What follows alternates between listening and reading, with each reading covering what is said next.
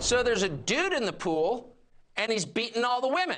Get out of the pool, pal. There's a men's team for you to swim on.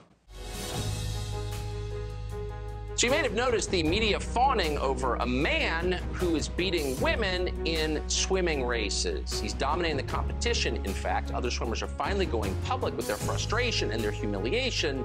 Maybe humiliation is the point of this exercise. Has that occurred to you? That story's next. And is it correct you just started identifying as female 2 weeks ago? I'm not here to talk about my transition. I'm here to kick some f***ing ass. Let me tell you something, Dingleberry. David Perry. I'm gonna roll up the other women here, and I'm gonna smoke them. I am the strongest woman this state has ever seen. Lia Thomas is a man who somehow is swimming as a woman for the University of Pennsylvania's swim team. This week, Thomas won the women's NCAA national championship race in the 500-yard freestyle event. University of Virginia swimmer Emma Wyant would have won. She's the best, but she was forced to compete with a dude, so she lost. She came in second. Finally, actual women are speaking out against this humiliating spectacle that degrades and eliminates them as a category.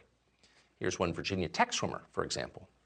You're a Virginia Tech swimmer. What did you think about Lia Thomas competing today? You're all very disappointed and frustrated with someone who has capabilities more than us women have to be able to compete at this level and take opportunities away from other women. Like, I have a teammate who did not make finals today because she was just bumped out of finals, and it's heartbreaking to see someone who went through puberty as a male and has the body of a male be able to absolutely blow away the competition. So there's a dude in the pool, and he's beating all the women. Of course, because he's way bigger, because he's a man. So at any other time in human history, people would say, well, that's insane. Get out of the pool, pal. There's a men's team for you to swim on.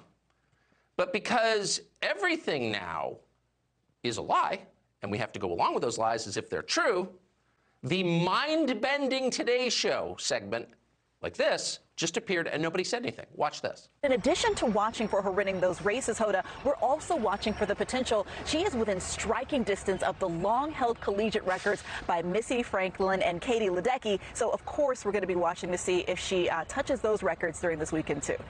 Yeah, she touches those records. What? You're crazy. But they're not crazy. They're doing it for a reason. I am the strongest woman this state has ever seen. Ponder that for a moment.